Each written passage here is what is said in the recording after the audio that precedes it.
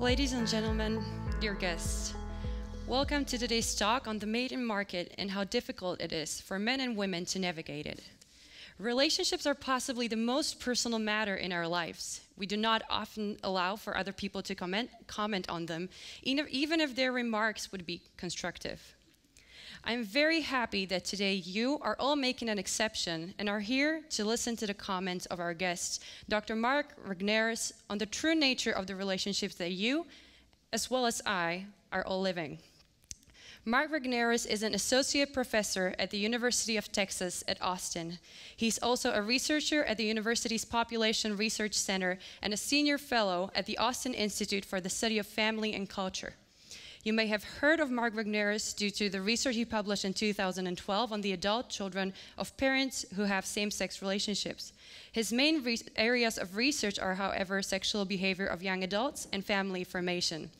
He wrote 3 books on the topics, Forbidden Fruit in 2007, Premarital Sex in America, How Young Americans Meet, Mate, and Think About Marrying in 2011, and the most recent one that is coming out right now called Cheap Sex, The Transformation of Men, Marriage, and Monogamy. Just his aforementioned accomplishments would be enough to make Mark Regnerus, as their author, an appropriate speaker for tonight. But you can take the word of George Weigel, who believes Mark to be a remarkable person and scholar due to 2 of his qualities. The first one is his honest and truth-seeking nature. Mark Regnerus has devoted his career to exploring the reality of today's dating culture by using empirical analysis and economic concepts. Facts are what he is after. The second one is his courage. Mark has not stayed away from difficult topics and has persevered in his work despite the unpopularity it has earned him. In other words, Mark Regnerus is looking for the truth of things and isn't afraid to tell you when he finds it, even when it touches the most private area of your lives, your relationships. Please give a warm welcome to Dr. Mark Regnerus.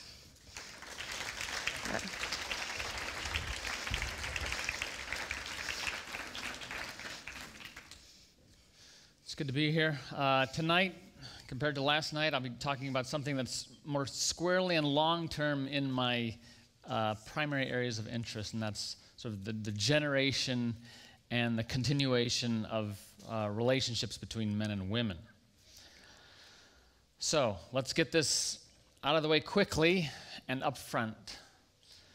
Sex is, among other things, a social transaction. It is not the only way to understand the matter, thanks be to God, but it is an illuminating one. Like it or not, there is a basic exchange that typically precedes relationships and constitutes the social setting in which they begin, end, or continue. Each person is giving the other person something of themselves.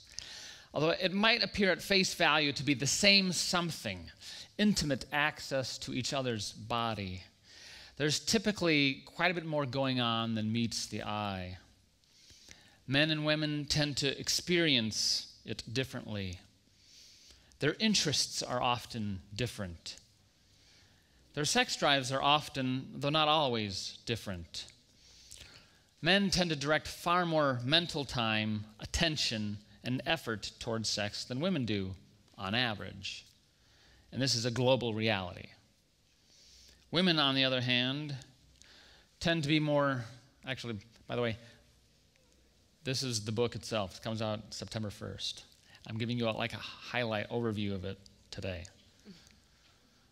This was a video we made, short version of it. Women, on the other hand, tend to be more malleable sexually.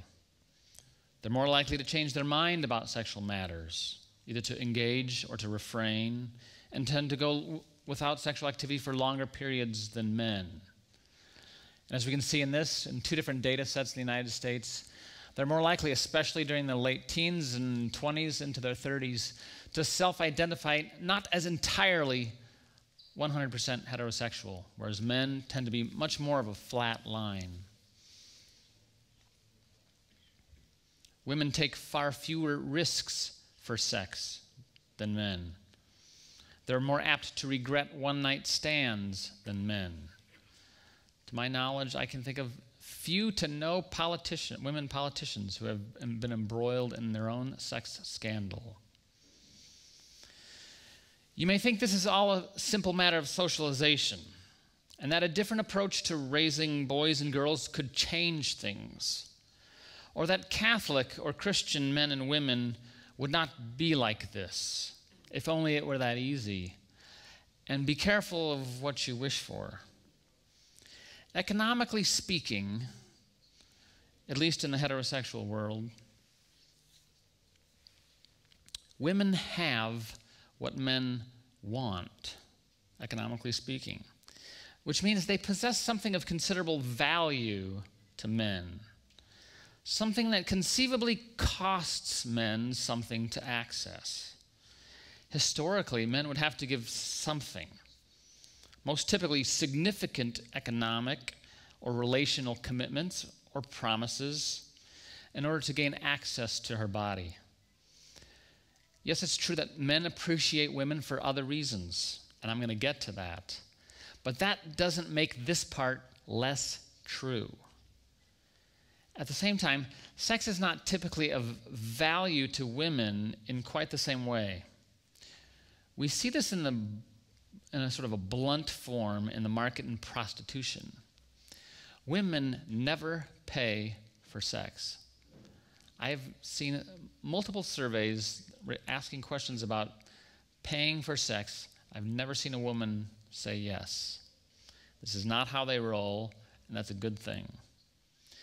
But it means that in the mating market more broadly, there is demand, interested men, and supply, women. Seems like a crude way to talk about it, doesn't it? But it means that women are the sexual gatekeepers in their relationships. Men infrequently function as gatekeepers of sex in their relationship because they're not very good at it, right? And the main reason that gay men tend to have far more partners than straight men is not because straight men don't want to have that many partners, but they're in a relationship with a gatekeeper. Whereas men having sex with other men, there is no primary gatekeeper. I'm not saying I approve of all this, but I think on average, as a sociologist, this is actually how the system works. It is not necessarily how people think, but it is how they act. My job as a sociologist is to understand how the world works out there, even if it's not the way I want it to be. And it isn't. And remember, realities do not threaten the validity of our ideals. They just make you aware of the challenges that exist to realizing those ideals. But far better to recognize those challenges than to be utterly unaware of those challenges. So I talk a lot about mating markets. A mating market is an invisible social structure in which the search for a partner occurs, while a marketplace is a visible particular place where one actually searches for that partner, like a bar, a parish, a gym, or a workplace. I sometimes use the terms mating pool and mating market interchangeably, although in reality, the pool is all-encompassing, but within it there are distinctive markets, such as the market in short-term relationships, the market in long-term relationships, the marriage market, as well as the market of sex for sale. All this market talk sounds very utilitarian, unromantic, objectifying, and not remotely Christian. But it's simply recognizing that people do not meet other people randomly, nor do they meet whomever they want and do whatever they want with them. There are constraints, and despite the sound of the term constraints actually enable. They make things possible to happen. They organize our behavior. But there are far fewer constraints in the modern mating market than in the past. The times have changed. Women have plenty of agency, opportunities, and success, far more than ever before, and that across multiple domains, including education and the labor market. Women can more openly pursue sex for its own sake. They can be the demand side too, in a way that would have been foreign to their great-grandmothers. Of course, they will no doubt succeed in their efforts, but that's not much of an accomplishment, frankly. What women are less in control of today is their relational destinies, which is one of my key claims that the modern mating market ultimately plays to men's advantage more than to women's. That is, today, men get what they want more readily and more consistently than women do. This doesn't mean that women are uniquely prone to experience all of the mating market's negative aspects. Men, too, get dumped, hurt, infected, depressed. They feel guilt. They complain. But what men seldom complain about is the price of sexual access. Men provide the social support for cheap sex, while women provide, on average, but far less than in the past, the social control against cheap sex. The double standard, which I very much realize exists, the double standard around sex has weakened, but has not disappeared. That is, in part, because women do not naturally gravitate towards cheap sex, but they can learn to accommodate it. You've probably heard about the malleability of sexuality. Well, in this domain, malleability is very obvious. Not so long ago, I was watching the HBO series, The Pacific, in which the surviving American soldiers return home after battling the Japanese in Okinawa in 1945. One veteran in particular returns back to his home in the state of Alabama, another one to New Jersey. In the case of each of those characters, it becomes obvious to viewers that regardless of what their sexual wishes might be, marriage was considered the only intelligible way not simply to access sex, but to live your adult life.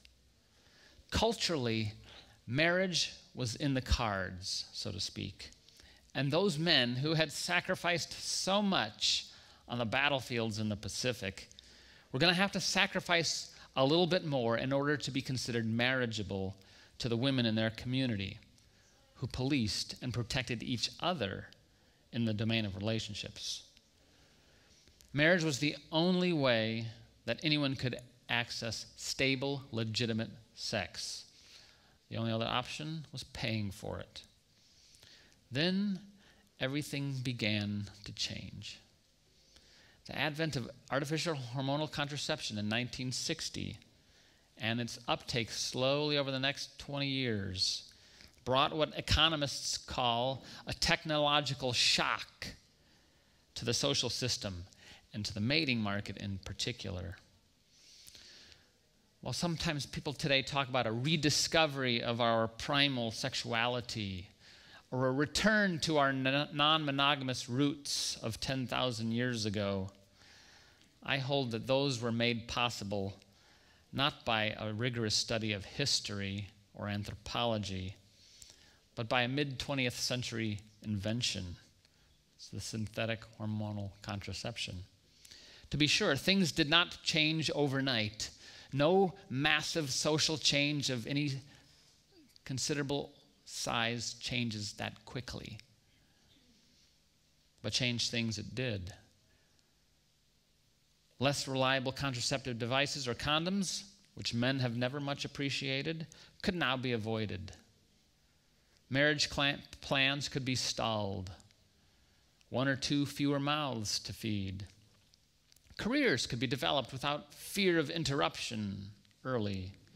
This novel technology, one economist correctly observed, affected all women, including women who were never on the pill. Over time, the wide uptake of contraception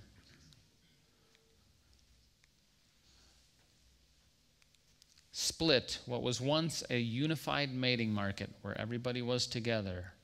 The advent of contraception, and especially its uptake, split it into distinctive components or markets. One for sex, one for marriage, and with a large in-between section of significant relationships of varying commitment and duration, including cohabitation. By relatively unified, I mean that the majority of sex among singles used to occur in and during the search for a mate, someone to marry. My grandfathers may or may not have slept with the first woman they met. I do not know. But it's safe to say they didn't approach their 20s in quite the same way that men do today. To them, sex entailed commitments because it risked pregnancy. Today, sex entails far less commitment because it often doesn't even risk pregnancy. Now we have this split mating market, one corner of which is primarily for people who are interested in short-term relationships, hoping for sex with no strings attached. The other corner of which are people interested in making the strongest of commitments, marriage. Marriage is still widely considered to be expensive, which means it's a very big deal, not entered into lightly, costly in terms of fidelity, time, finances, personal investment, and commitment. Sex, meanwhile, has become comparatively cheap, not that hard to access.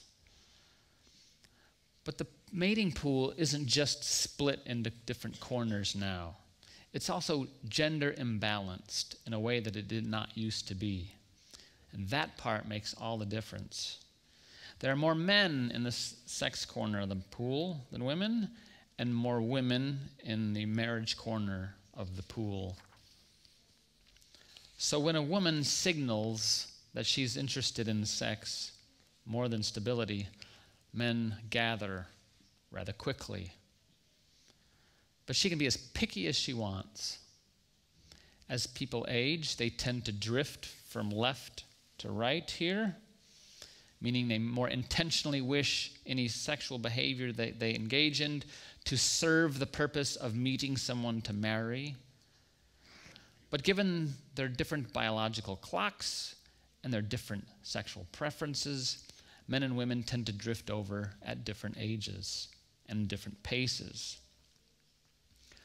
So what we have here is called the sex ratio hypothesis, which holds that an oversupply of unmarried women in a community or group gives men their considerably more power in romantic and sexual relationships, which of course translates into lower levels of relationship commitment, less favorable treatment of women by men, a more permissive climate wherein women receive less in exchange for sex. And this happens not because women are more permissive, but because men are more permissive. In other words, the minority in each of these corners has more power over what happens next in those two corners.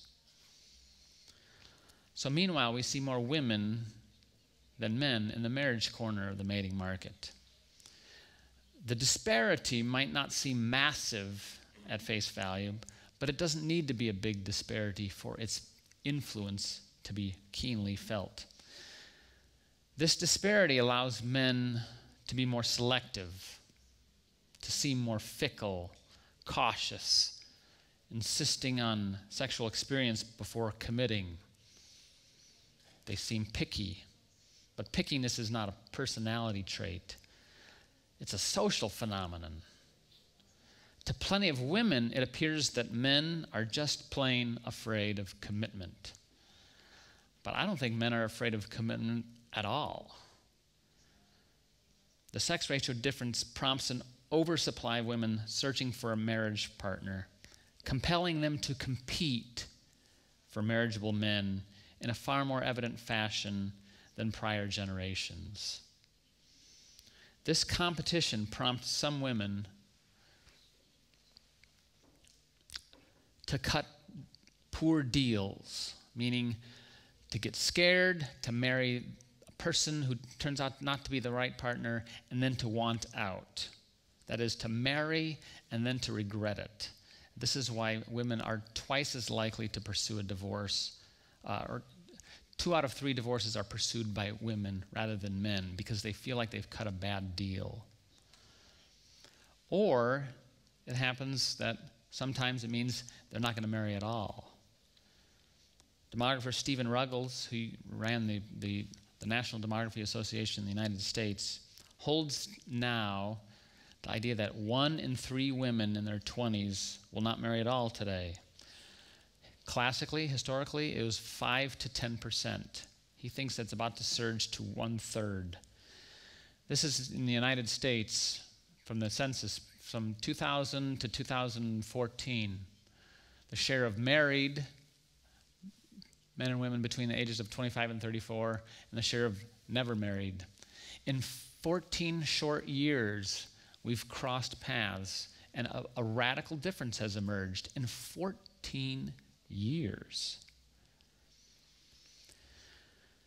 This mating market split is not absolute, of course. It's not like they're completely separate from each other. The divide is real, but it's invisible. Men and women can and do participate in both corners of the market at the same time.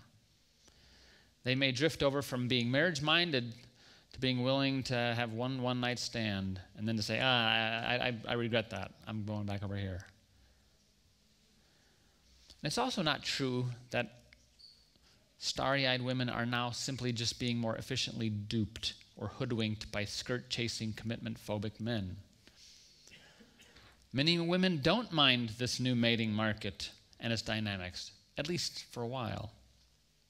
In fact, some critics argue that fertility control and women's flourishing careers are clear signs that the exchange model of sex for resources is just plain breaking down, since women no longer need men's resources.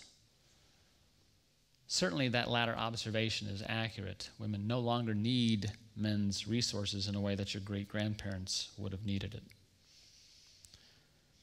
In fact, both sides of the exchange model have taken a hit lately, since men's options for accessible sexual experiences have likewise increased.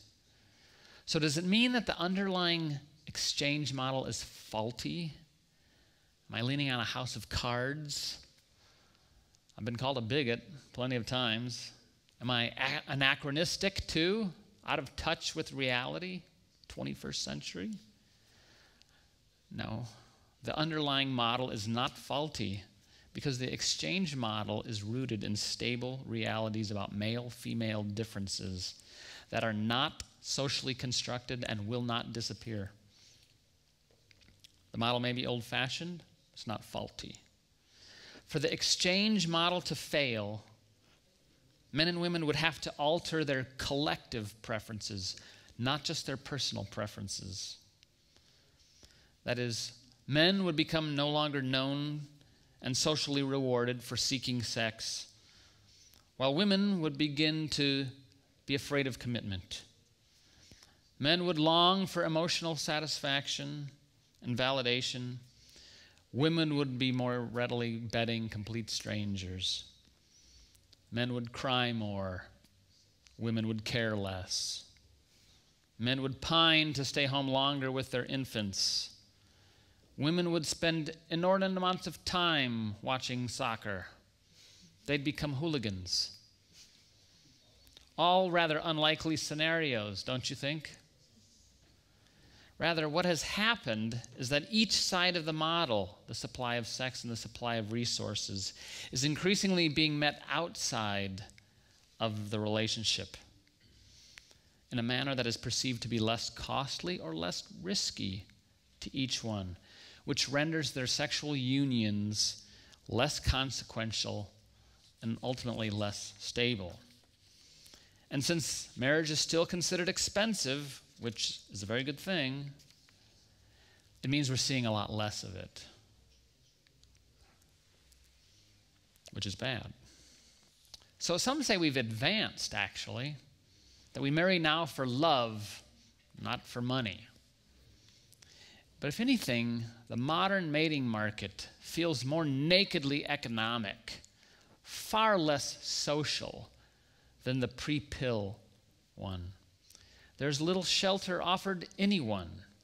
Every man and woman is now completely on their own to discern their feelings and to make authentic decisions to live in step with their feelings. Leslie Bell is a combination sociologist and psychologist. She perceives women's lives today as profoundly puzzling or enigmatic. Why? Because, she laments, she complains, their unprecedented sexual, educational, and professional freedoms have given birth to contradictory and paradoxical consequences in the realm of sex and relationships. In other words, she says, the skills women developed to get ahead educationally and professionally have not translated well into getting what they want in relationships. She calls that an enigma, a puzzle. I say it's nonsense.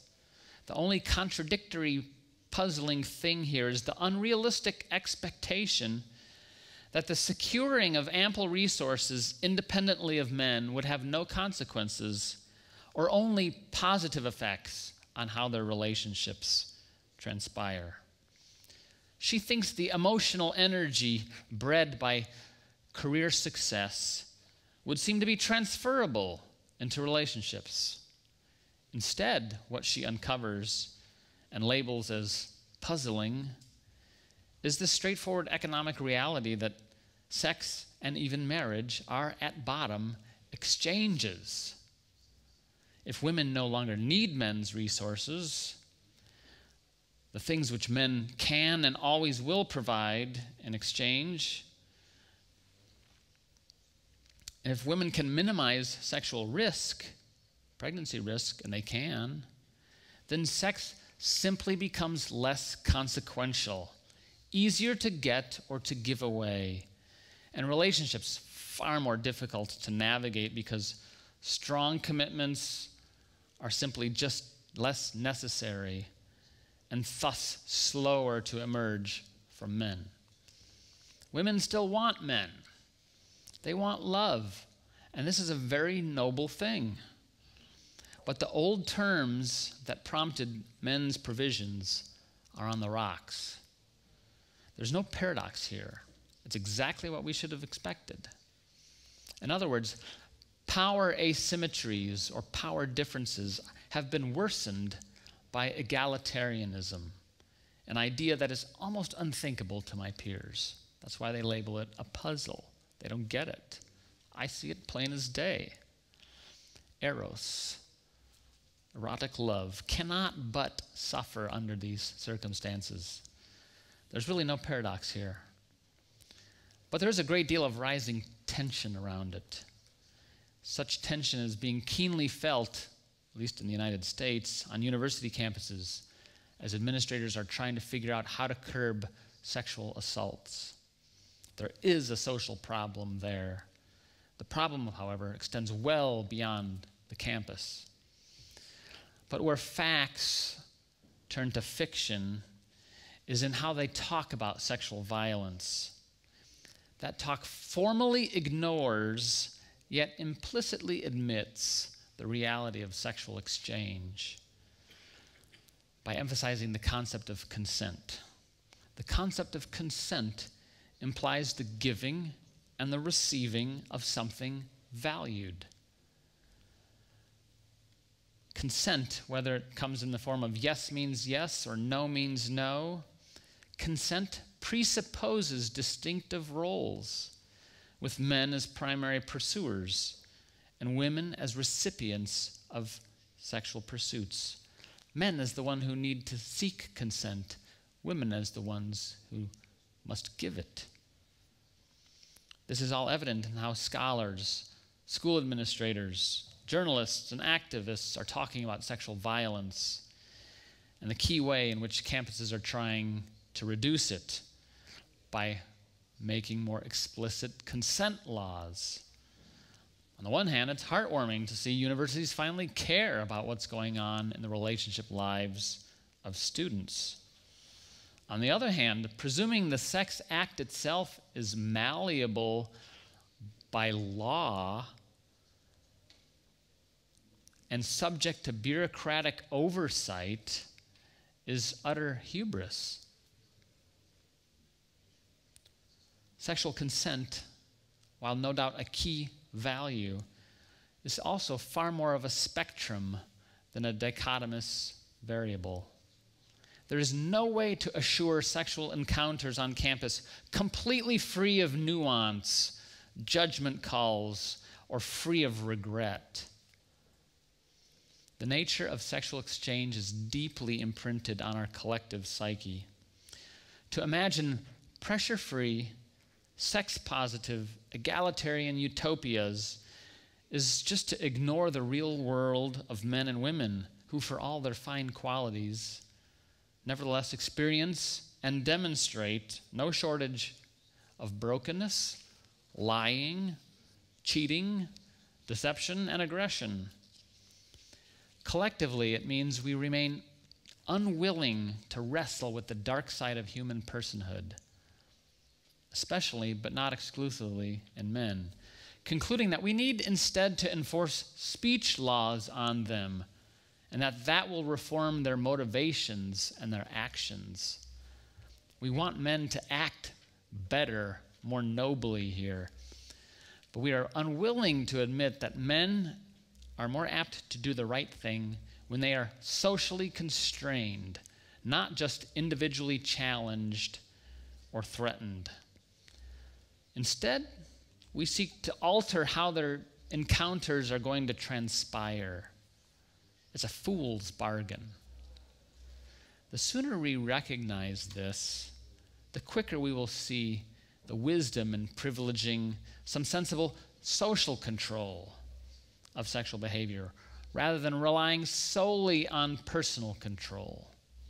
For example, in the United States, it's very common to have men and women live in on different rooms on the same dormitory floor, right? It used to be we would have a women's dormitory, residence hall, and a men's residence hall with visiting hours that ended by midnight, if not before. That is a natural social control barrier.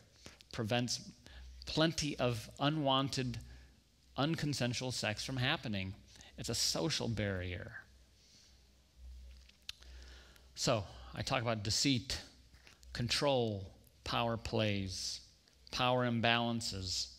It starts to seem a wonder that any couple ever actually commits and marries in a world awash in cheap sex. Am I this pessimistic? Not really. People do fall in love. Observation and experience, together with evidence from the psychology of relationships, reveals that a common shift occurs wherein love and trust, confidence, and self-sacrifices emerges in relationships. It's typically quicker to develop in women than in men, although that is not always the case. But the exchange model would seem to suggest that men somehow willingly pay a much higher price for sexual access than they need to on the open market, right? It's true. Why is it true? It's because they want to. And many other men eventually want to. They want to fall in love. Many want children. Their autonomy or their time becomes less valuable to them. They may perceive their own attractiveness beginning to fade. And even though they feel like they're in the driver's seat when it comes to the mating market, ideal spouses grow less numerous over time. Cohabitation expert Scott Stanley perceives this too, noting that a man's developing commitment, typically in the form of day-to-day sacrifices, uniquely signals a transition from a winner-loser, zero-sum game to that of trust in a woman, expectation of a future together with that particular woman. That signaling reinforces for him additional sacrifices. And what it does is, economically, it fosters an exchange market between the partners that is non-competitive, where the goal is to maximize joint outcomes. Let me tell you that. The key word here is non-competitive, meaning external options, other men, other women, become decreasingly attractive, and the couple begins to invest in the good of each other. In other words, they are falling in love. Here you can't help but break from the exchange language. Love is not something one could readily model mathematically or statistically as the product of units of joint attraction, educational match, sexual chemistry, personality fit, rational evaluation, and just happenstance.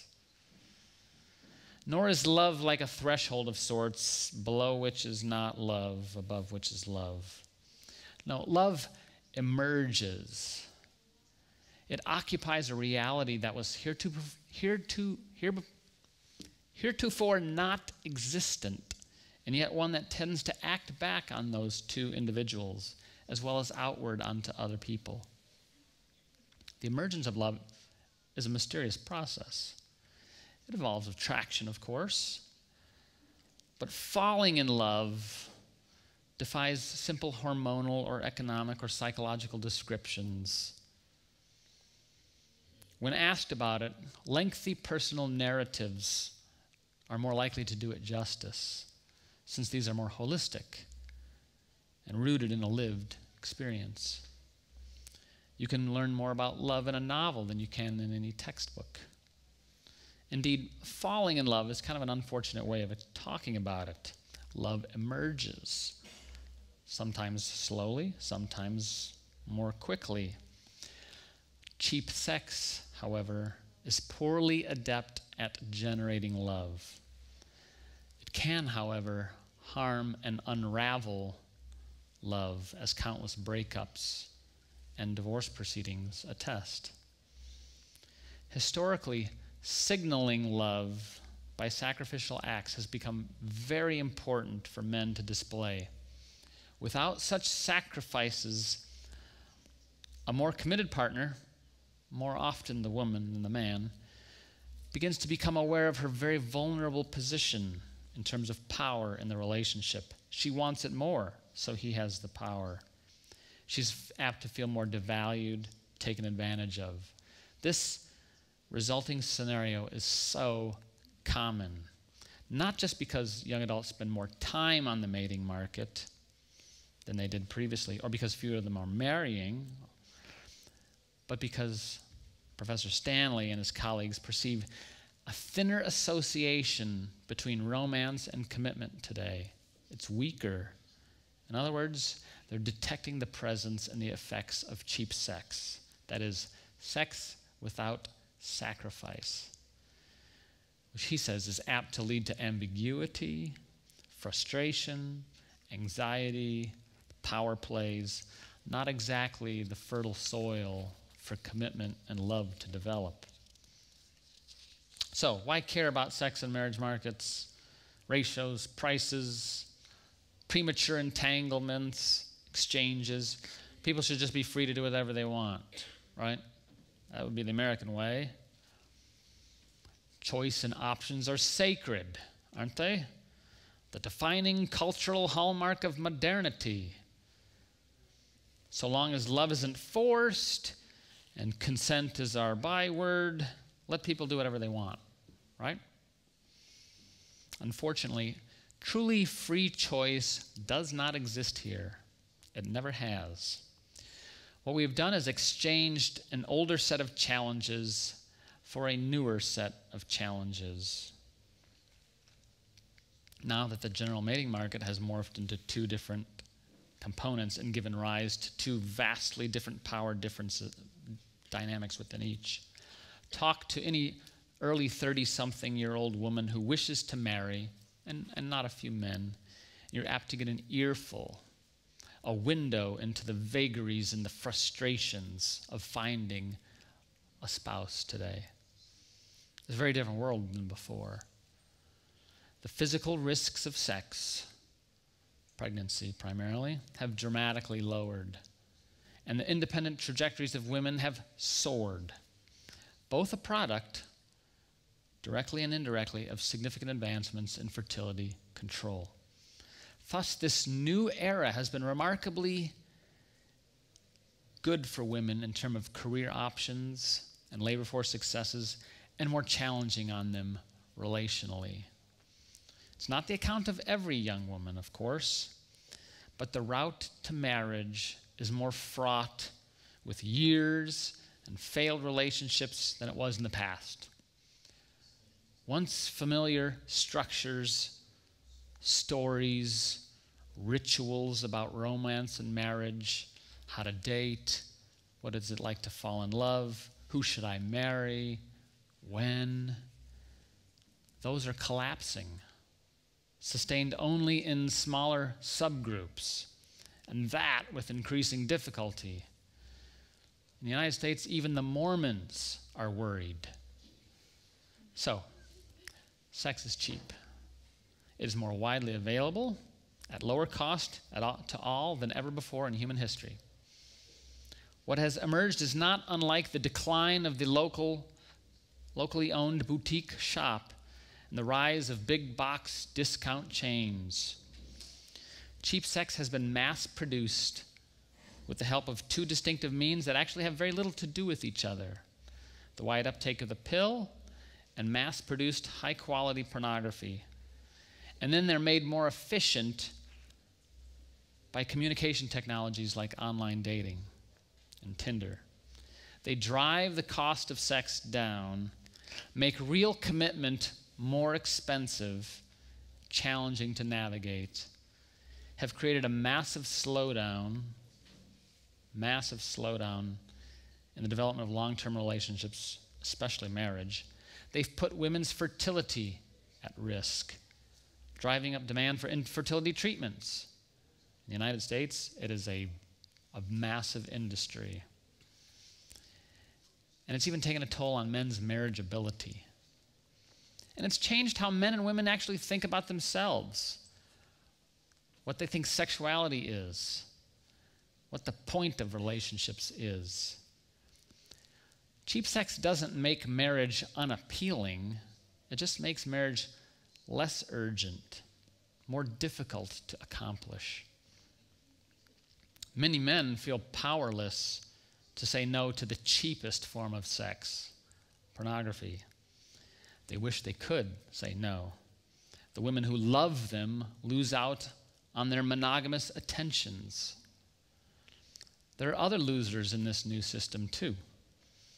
Women who prefer a shorter and nobler search for a mate are less likely to get what they wish. Alternately, they get their wish, but they find themselves surrounded by unmarried options later, wondering, what if I hadn't settled so early? A holistic, person-centered dating service is not just around the corner. And if you think Tinder is a holistic, person-centered dating service, we should have a discussion. Those who prefer child rearing to a paid career feel disdain. They have to form like-minded communities to counter that disdain they feel from their peers and the culture at large. They're losers in this new market too. I'm offering no wistful memories for the past. The past had its problems. But we find ourselves in an in-between spot right now. One between long taken for granted traditional relationships that were anchored in marriage and the future yet to be determined relationship system characterized by what one social theorist called confluent love, fluid love. There's not going to be two dominant systems. Marriage, as it has long been understood, is in the throes of deinstitutionalization. Meant to be a haven in a heartless world, as social critic Christopher Lasch called it, marriage is fast becoming a contest. One more social arena of competition. Social conservatives tend to bemoan all this and other developments. But what social conservatives want is what they cannot have. They want a culture in which marriage is normative and expected, together with all that desired fruit that came with the new model: greater freedom, independence, flexibility, time, opportunity. They can't have it both ways. In place of a marrying culture, we have what I call the emerging genital life. Great but infertile sex is now a priority, a hallmark of the good life, signaling that sexual expression and how we experience that is close to the heart of being human. You can hear it in the shift in language around sexuality and its expression, from that of sexual desires to sexual needs. A lingo that's dominated now by public health, psychiatry, and even law. Quality sexual experiences are increasingly thought of as just as pivotal to human flourishing as clean air, clean water, food, shelter, antibiotics. We expect a lot from sex and from our relationships. Meanwhile, any trace, any form of suffering in relationships is considered a clear signal of an unhealthy state. We're treated to no sense of marriage as a domain of struggle or trial or a place for our sanctification. That's foreign language. While our most distant ancestors were no doubt acquainted with sexual pleasure, they associated it with, eventually, babies. They're part of the package deal. Not anymore. Sex is about pleasure with a side of bonding, about fertility, which is actually the absolute pinnacle of natural human creativity. Fertility is the pinnacle of creativity and a woman's unique capacity. About that, we've become ambivalent. Meh. Indeed, the very word procreative is typically met with eye rolls, contempt. The U.S. fertility rate has dropped 10% in the past decade alone, and it wasn't very high before that, and yours is worse. If this is evolution, the widely respected U.S. naturalist writer Wendell Berry wonders what sort of higher version of humanity we're evolving toward. It's odd, he said, that simply because of our sexual freedom, our era should be considered extraordinarily physical. But physical it is. Wendell Berry tags it all with far less optimism than most people have. He perceives the shift as constituting just another element, not of the organic, local, and virtuous life, but as a synthetic compound of our Western penchant for bigger, cheaper, more, and diverse. It's an ironic postmodern intersection where Walmart meets sex. Industrial sexuality, he calls it. Industrial sexuality. Our latest effort to conquer nature by exploiting it and ignoring the consequences. Industrial sex, then, establishes its freeness and its goodness by an industrial accounting, tallying sexual partners, with the inevitable idea that somehow the body becomes a limit on the idea of sex. And sex will be much more abundant someday if we could actually do it with robots, which of course is probably right around the corner.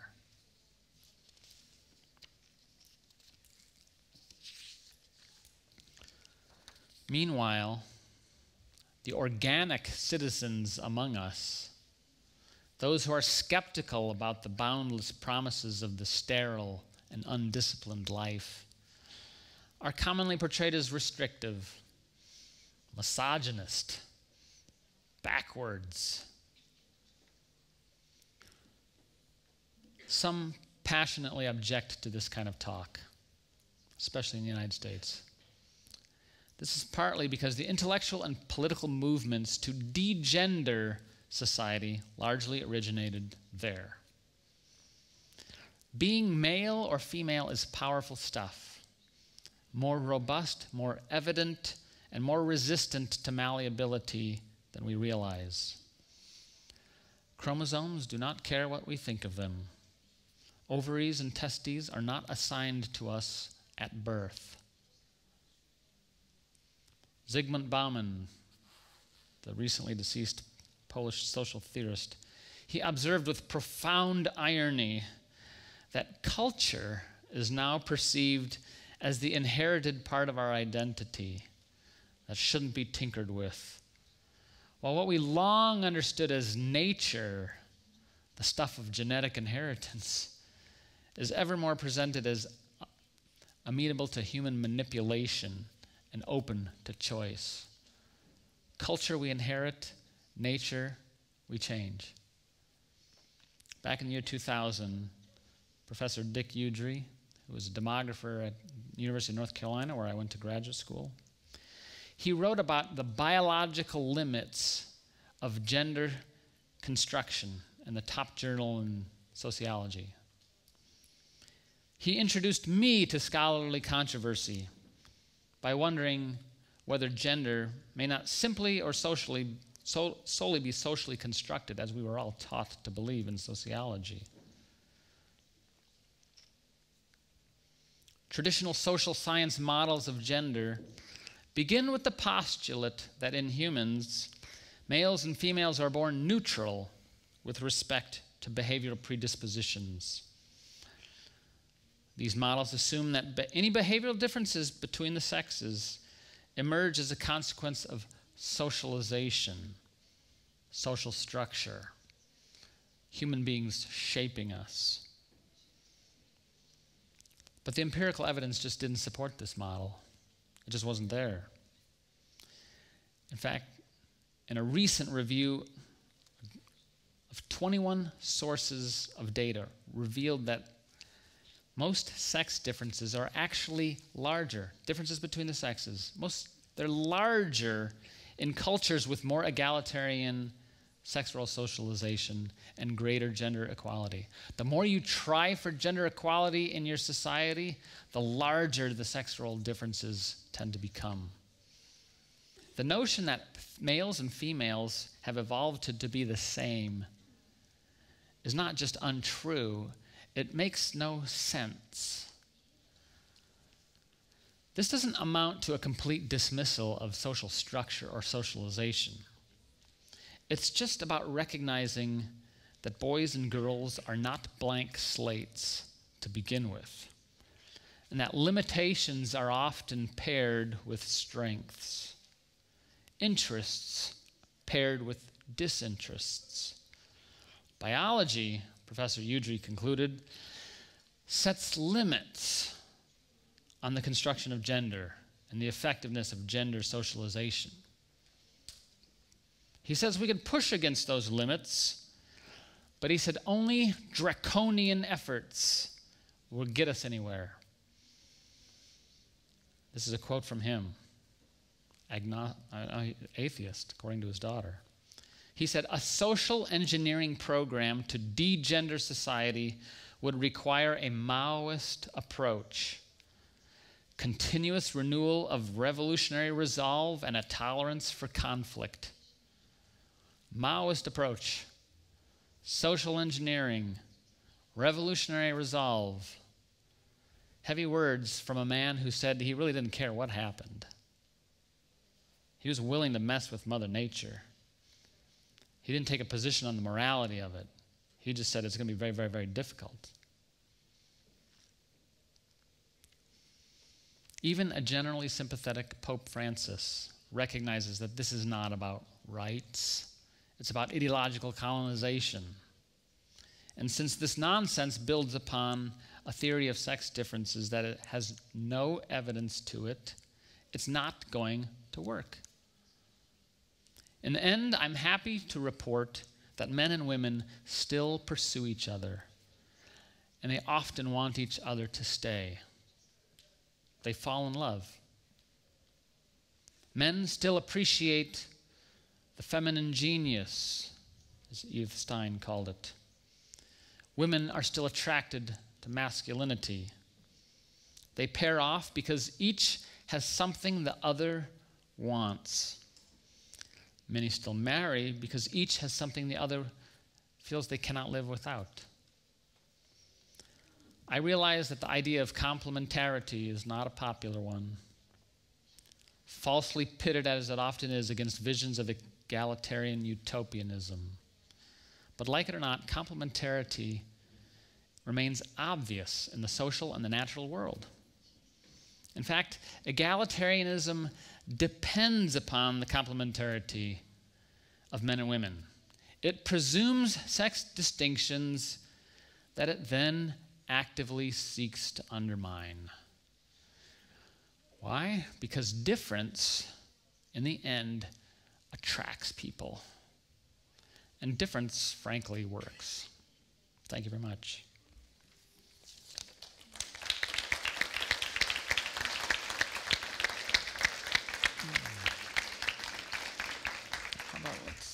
Oh, I see, got it.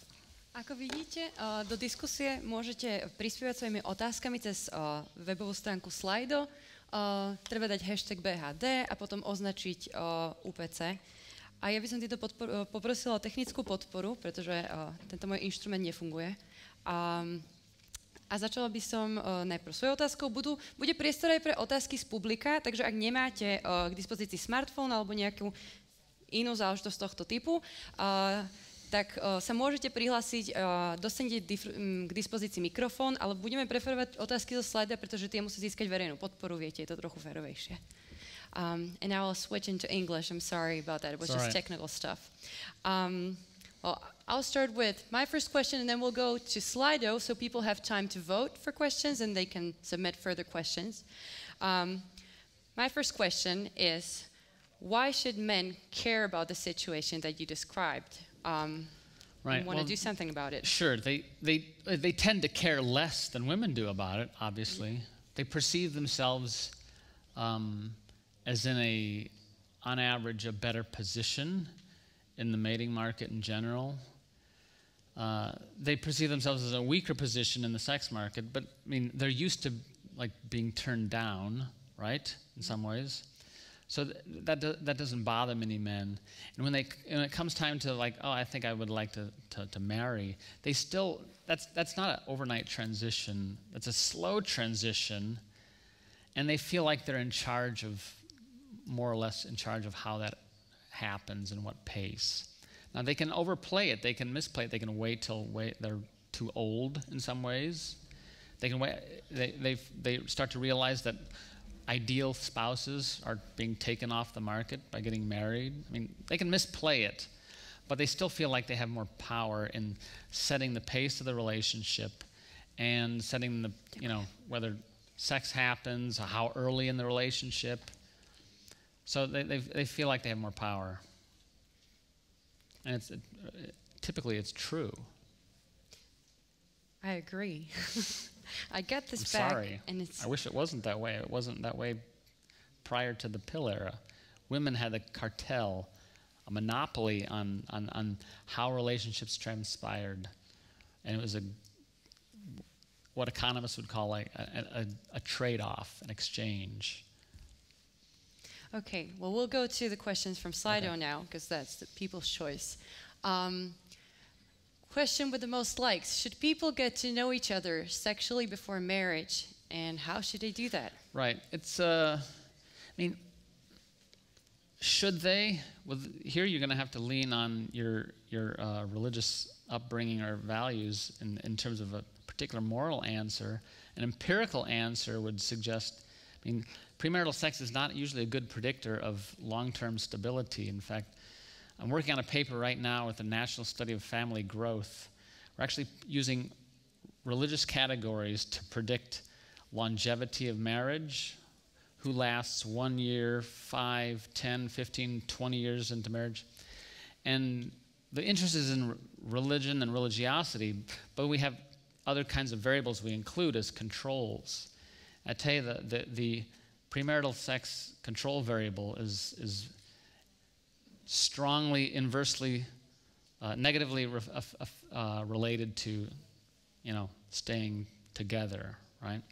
So people talk about sexual chemistry as if somehow it's, to use a term, exogenous to the relationship, that it's outside of the relationship and I bring it in and we see if we have sexual chemistry or not, and we just don't or something. I tend far more to think that sexual chemistry is an endogenous trait. It's something you develop with this person, right? And it's much more securely developed when it's inside the unity and the stability of marriage. Apart from that, there's always sort of power plays and insecurities and things like that. So, I mean, the evidence suggests that's not a good idea. It's a very common occurrence, but the evidence suggests it's not a good idea. Does premarital sex play the same role regardless of its frequency or of its beginning? Is there No, any difference? There is actually a difference. Peter Arcidiacono, he's an economist at Duke University, has studied this stuff with the National Longitudinal Study of Adolescent Health, which is into adulthood now. He talks, I mean, again, economically, there's a threshold, like once sex is introduced, then it's continuously expected. And if people try to reel it back in and say, oh, no, I made a mistake, I mean, it's hard to stop a sexual relationship without the relationship collapsing. It's uncommon, right? In the book that, you've got that slide. In the book that's coming out in September, I highlight Arcidiacono's work and how common accounts are of people who had sex early and then decided, well, maybe that was a mistake, and they try to slow down, and it's very hard to stop it once it's started because there's a high bar to entrance typically, but the bar to continuity is much, much lower, of course. So to try to raise the bar after you've already set it low is really hard. Does that make sense? Yeah. Is there a threshold to that, like a specific amount of time that if it passes, you can start having premarital sex that it won't affect your relationship because you've had it you've been doing it for so long? I'm not sure there's an obvious bar. To use an example from cohabitation, okay, which implies premarital sex,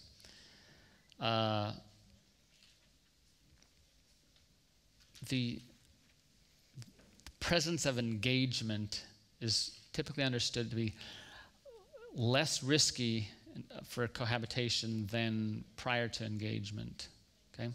So basically, cohabitation remains a pretty good predictor of divorce, right? It's not a guarantee, but it's a solid predictor of it. It becomes a weaker predictor if the cohabitation begins after engagement. It's a much stronger predictor prior to engagement. So I'm not saying that, it's non-consequential after engagement, because back to the study I was just telling you about, the mere presence of premarital sexual activity is a remains a good predictor of divorce later. So, Right. as does number of premarital sexual partners, things like that.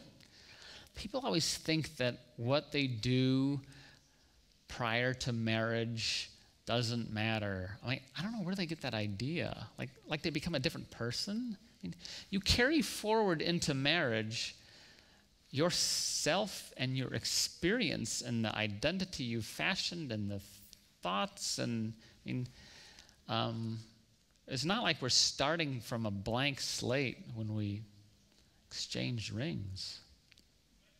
Good to know. I'm not married, so I wouldn't know. All right. Well, the next question is sex the major reason to hurry into marriage for men? Is it a good reason? Say that once more, please. Is sex the major reason to hurry into marriage for men? So do men enter marriage primarily Typically because of sex? not. I mean, I think in the United States, that was more characteristic of evangelical Protestants.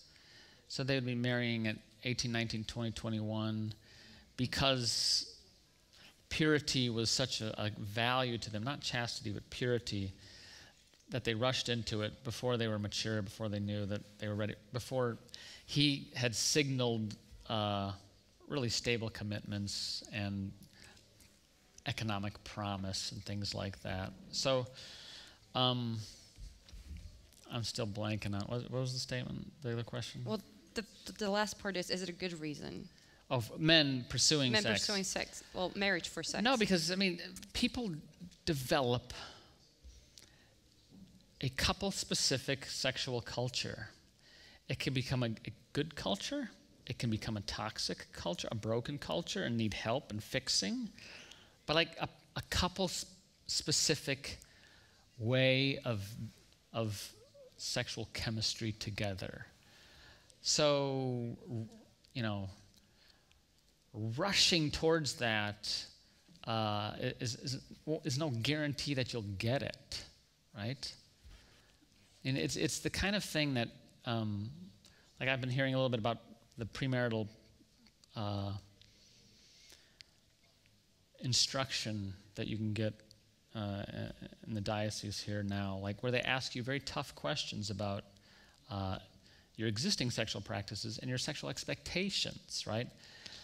That's a very helpful conversation to have prior to marrying, because it is you and your spouse who is establishing an intimate relationship only with each other, right?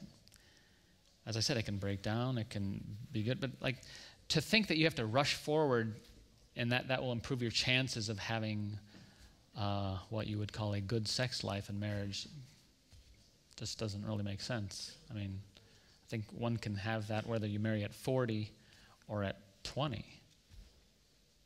Yeah, I guess the question was or asking not about, have it. Yeah. I mean, but is it just about the access to sex that men get No. from marriage? Is it? no.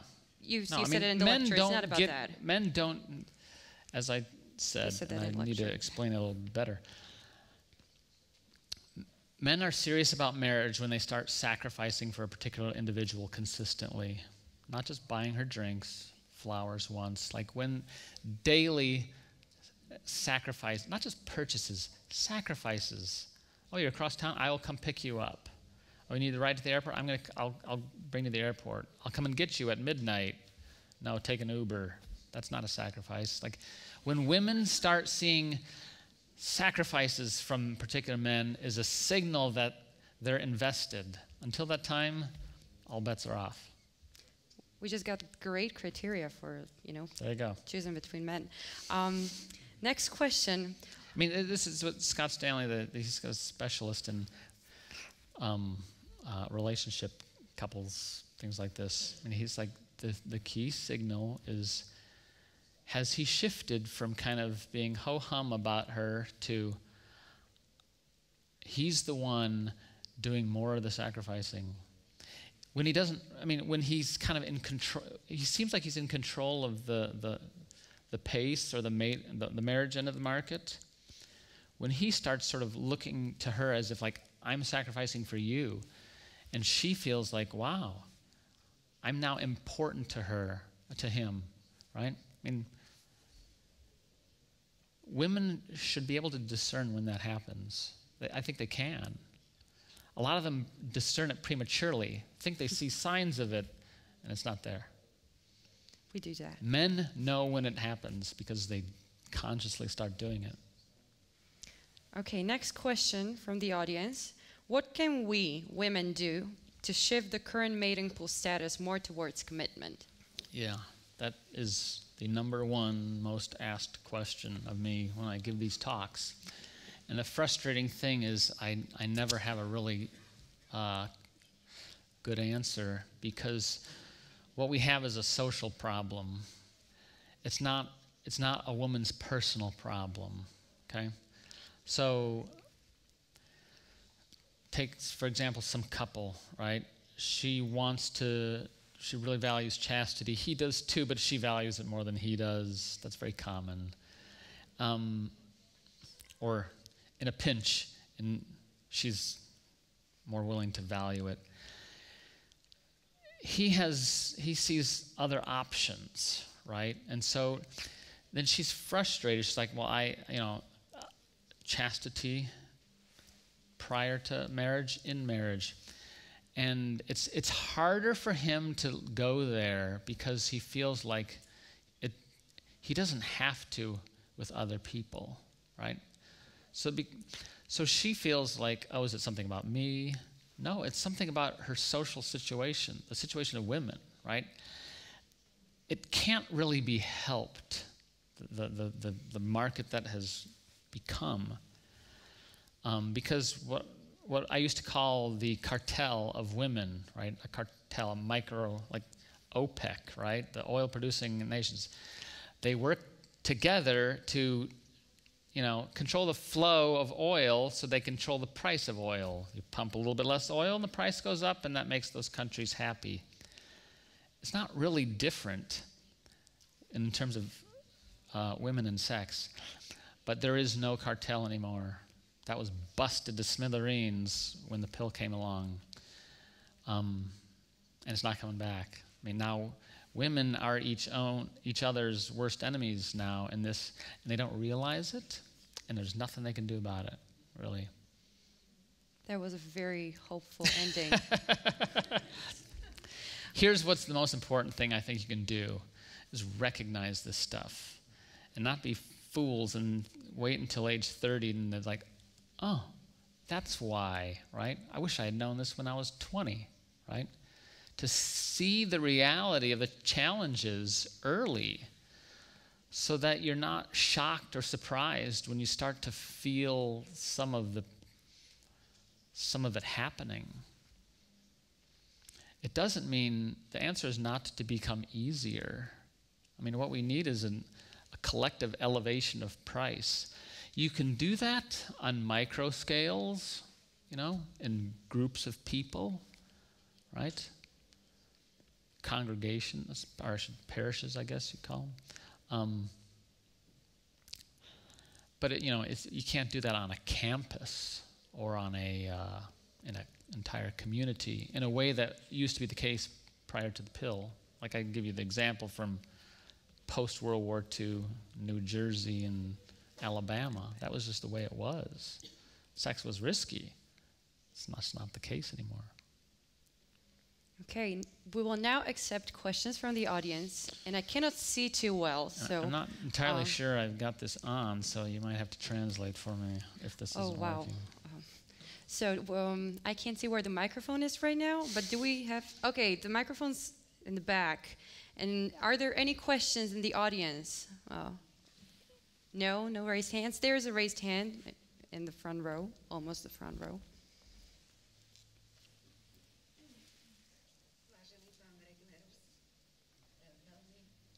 Is it working? All right. Yeah. Good. Vážený pán Regnerus, veľmi pekne vám ďakujem za váš odvážny výskum, pravdivý postoj a veľmi kvalitnú prednášku. Veľakrát ste spomenuli antikoncepciu ako zlomový okamih, ktorý nastal v symbióze vzťahov muža a ženy. Ja si stále myslím, že nevyriešime problém pro-life a pro-family a týchto cieľov, ak sa nepopasujeme s problémom antikoncepcie.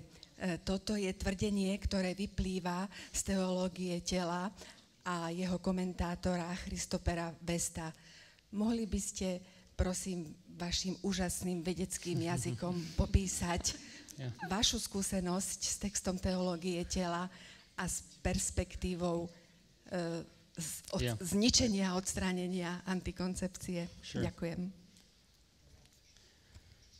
You know, it's funny you mentioned Christopher West. I had a line in here from Christopher West I was going to use, but I thought, maybe he's just kind of an American popularizer of theology of the body, so I struck it. So it's funny to get a question about Christopher West. You underestimated the audience. I did. Shame on you. Yeah. Okay. So kind of related to what I said, I mean, it's possible for communities to sort of strike it from, I mean, you know, I think there's much hope in theology of the body, but it is certainly, how do you say this, spitting into the wind. It's really swimming upstream, right? So one challenge is just to make it known what it is and what it means. It's honorable, it's noble, I like it. Its popularization is slow in the uptake. It's not simple in a Twitter world. So it's challenging. But I think it can be realized in micro scales, in smaller communities. It seems unlikely to sort of catch fire widely. I mean, even in the United States, moral approval of artificial hormonal contraception is like 95% or something like that. So I admire it. I think it's a valuable framework, but it doesn't really alter the fact that the playing field has changed around you, and you don't get the freedom to live in a social world apart from the rest of that, right? So you have to press forward with this and talk about that in a world that still perceives it as foreign. Does that make sense? So I esteem it. I think it's great. It's not simple. It's kind of complicated. It needs more proponents. But it's still, it's operating in a world that is, I don't see reversing anytime soon. Okay. Good question. Back to Slido. What do you think about the evolutionary theory that love is just a chemical reaction encouraging people to reproduce? Do you believe in evolution at all? Wow. Yes, I do believe in evolution. I'm not really much of an evolutionary scholar. I do think evolutionary psychology predicts a lot of the kind of things that I'm saying. The first exact question was? What do you think about the theory that love is just a chemical reaction and leads to reproduction? It's just ridiculous. I mean, love is a choice. Love is the willing, the good of the other, the gift of self. That is not a chemical reaction. I mean, lust is a chemical reaction. Love is not a chemical reaction. Historically, marriage for a very, very long time was not necessarily built around love more than it was built around the protection of women and children, and the need for men to have people help them on farms and things like that, and women for people to protect them.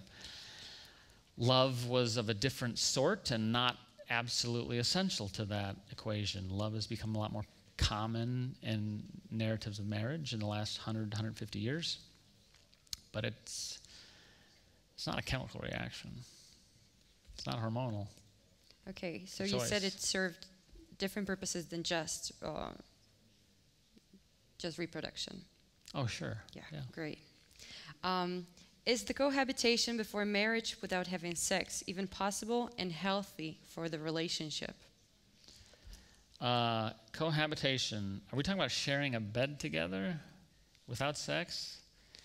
Probably not. That'd be profoundly uncommon, bizarre, and what kind of precedent would you be setting? We're going to sleep in the same bed, but not have a marital relation, even though we want to get married. What, to save money or something? No, I think cohabitation is it's coterminous with sexual activity. And kind of rightly so. If this is your beloved, you're in the same physical space as them.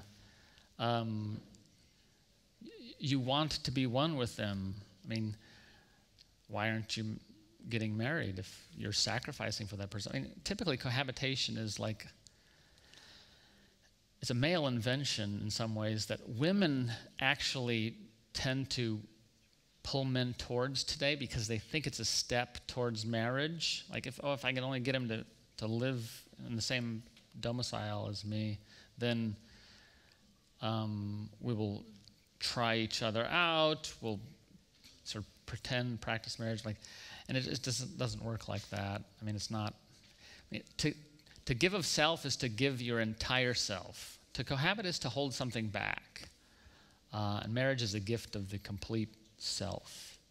So I think that scenario is highly unlikely. Is there any data on cohabitation without sex? I probably could generate some. It's one of those things where you just so equate it with sex that, the data that I use for my book, I could, crunch numbers and see what share of the population that is currently cohabiting has not had sex with that partner in at least, let's say, 3 months or something. And I think it's going to be a pretty low number. But you can list the event as an inspiration for when you do the work. And other people will look at me like, what?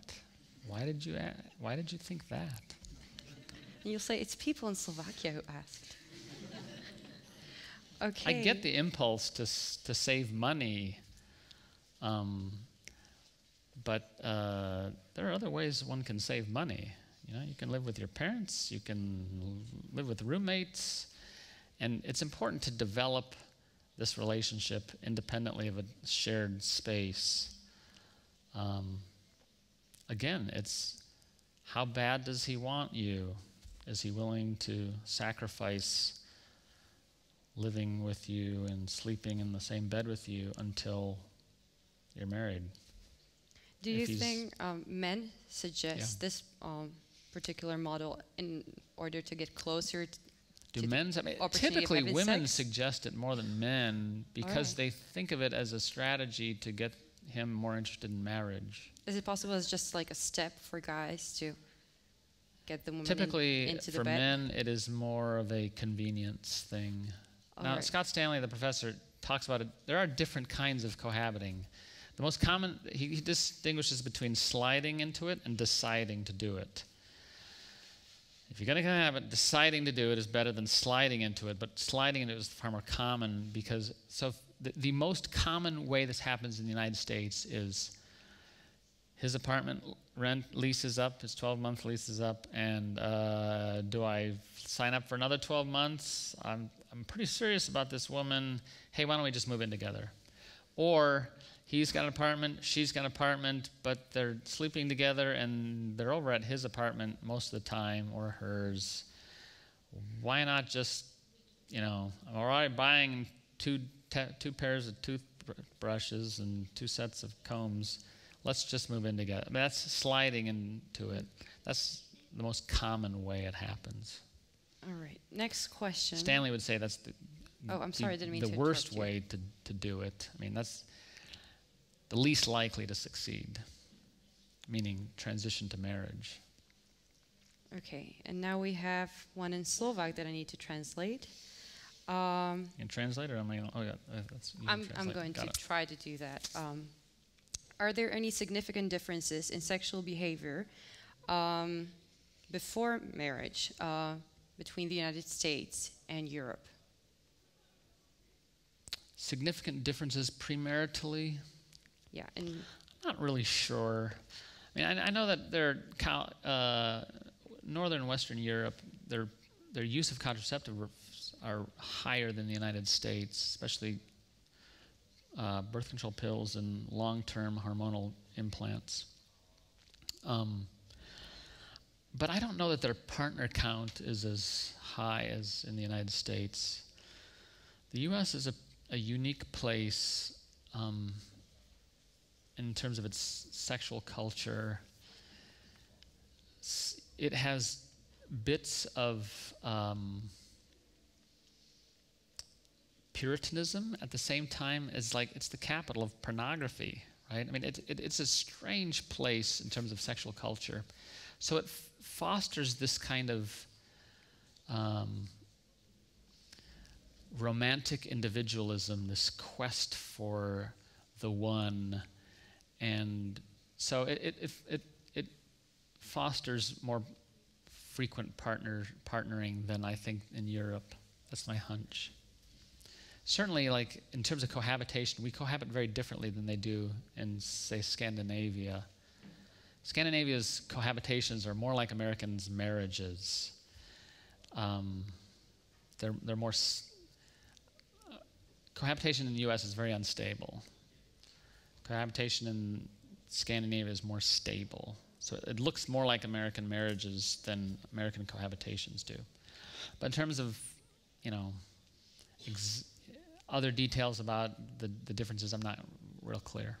so what do you say to long-term cohabitation, 10, 20 What do I years? say to... What do you have to say about that? In some ways, like, what are the people doing? Typically speaking, people long-term cohabit for 10 or 20 years or more because it's essentially it's marriage without the name. Like in the United States, we'll call it common law marriage, where you're pragmatically thinking your marriage, you're committed to the thing, you just don't have a civil license for it or a religious thing. So it's some people don't marry out of political principle. They think it's bourgeois or conservative or heteronormative, and so they don't want to do that. They'll just but they're essentially mimicking marriage without the license. Are there any studies on the stability of these relationships? The ones, you can distinguish types of cohabitation, like step towards marriage, a trial marriage, this sort of marriage, but not without the ones that are sort of like they're ideologically opposed to marriage, but they wish to remain together. Those are much more long-term than this sort of idea that it's a trial marriage. That's like the worst thing. We're going to play married, see how it works, and you fight, and somebody gets on Tinder, and it's over. Sorry. Tinder's the worst. Okay, we have probably the last question from the audience, depending on how fast you can answer it. People marry around 30 years of age, and the age of first marriage still increases. Why is it? Is it good for people? It's not good for people. It's not good for women. It's terrible for women. Biologically. If the average age at first marriage is 30, and your women's peak fertility runs from roughly age 20 to just prior to age 30, and you're not getting married until your peak fertility is already starting to wane a little bit. That just is, biologically, historically, evolutionarily irrational, unless you really just don't want children or very, very few children, which frankly a lot of people don't want many children. Marrying at 30 is still typically time for 1 or 2 kids. It's kind of like the American ideal these days. At the same time, like many, many people can attest that getting pregnant in the 30s is harder than getting pregnant in the 20s, including my family. There has to be a ceiling in here somewhere. I can't see the average age at marriage rising much farther. I mean, it's not going to hit 40 or anything. I mean, what's more likely to occur is that the average age at marriage tops off around 30, 31, 32, but the share of people who are marrying is dropping. Okay. And why is it? That's part of the question. Why is the age that marriage rising? Why is it still increasing? I mean, because of the split mating market. I mean, I don't think it's in men's or women's best interest to delay. I mean, one of my former graduate students and one of my former colleagues did a study where they found like the sweet spot for marrying, and people take this very personally, and they shouldn't, but like between 23 and 27, this a 5-year span essentially, is not too much independence. You know, you're 33 or 34, lots of independence, hard to fit somebody else's life into it. But with ample maturity, your primary education is finished, largely speaking. I mean, primary as in your college experience. And you've signaled some, the man has signaled some earning power and consistency, and you have some idea of where you want to go in life. But you're not so mature and independent that you're like, can't ram together two different lives. I mean, I have a good friend who is approaching 50, still wants to marry. I still hope he does, but like, he's learned to live by himself for a very long time. And that's not simple to undo. So it does mean, like, it's a different kind of model of marriage, right? I mean, I had up there the deinstitutionalization slide. We've switched from a foundational version of marriage to a capstone, right? If you're marrying at 32 after you've finished your education and had some success, you're exhibiting the capstone model of marriage. You do it after you've already achieved these other things, and that's the icing on the cake in some ways. That's very common. That is the common model now. It's very different from the foundational model of marriage where you marry somebody so, you know, when you're a little younger and a little poorer and you still see some education and career development well ahead of you in order to accomplish those things together, right? You pool your incomes perhaps and cut your expenses in half, and you achieve things together. That's the sort of functional vision of marriage. That's what marriage was for millennia, but it has given way to this different model. All right, we have barely a minute for the last question. Barely a minute. Then what happens? Can you get your answer then after a minute? I'm cut off after a minute? Yeah. Okay. Please, can I have a timer? Can cohabitation before marriage for economical and other various good reasons, good in quotes, sometimes be sometimes a better solution for couples than living separately? Didn't we already talk about this? I think so. That's why I'm expecting a really short answer. We already talked about this. Somebody is waiting until I give them the answer they want to hear. I understand the motivations for it. But again, I mean, is there any scenario when it plays to men's interests more than it plays to women's interests. Women are making the concessions when they cohabit. They don't think they are, but they are. All right. Well, thank you so much for the talk. Welcome. Please give it up for Dr. Mark Regnerus.